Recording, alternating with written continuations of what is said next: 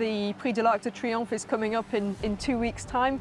Can you just talk a little bit about, as a race, what it means to you? It's the biggest race in the world, for sure. Every time you go in the paddock in this race, there is an atmosphere that is really special. Everybody wants to win this race all around the world. The racetrack is mythic, it's just fabulous. In middle of Paris. I love to ride there, it's very tactical. And you need a champion to win it. Dalakhani wins the Arc de Triomphe.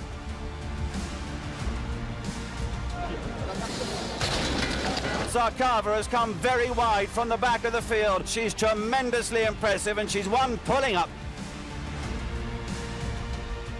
I think this year I feel the flame. That shows a lot of ability from the beginning of the season. That he's doing great in Longchamp as well. He likes the track. His last run in the Prix Niel was probably a little bit under that what we expected. I think he really needs that run that day. But the horse came back from his run really well. The field was quite good that day. I think the winner of the Prix Niel was a very good horse. We know it's going to be a very open race. Ace Impact was going to be probably the big favorite in the race. But we never know if the ground change. Many things can happen also in this race. But yeah, it's a very exciting race this year. Here's Feed the Flame with a whirlwind finish. Feed the Flame's got the finishing kick to win the Grand Prix de Paris. For me, yeah, his turn of foot when he's in great shape like he did in the Grand Prix de Paris is amazing because he's able to come from very far and give a great turn of foot. So that's a great point for a horse in the Arc. Finally, we want to talk a little bit about Frankie Dettori. I think he's a bit of a hero of yours.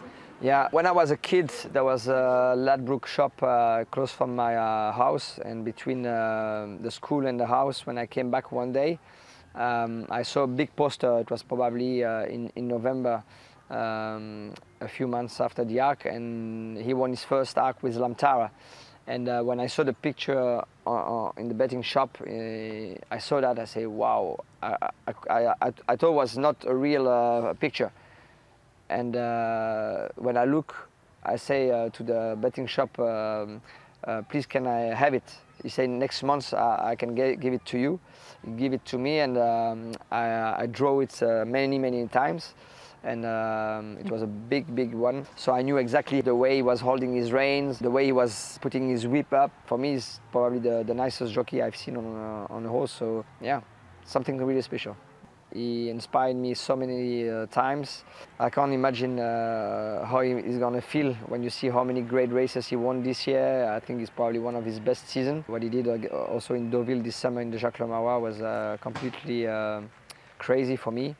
And yeah, he's a very special person that I'm respecting a lot. What will you say to him as you kind of riding or going out to the weighing room ready to ride in the Arc?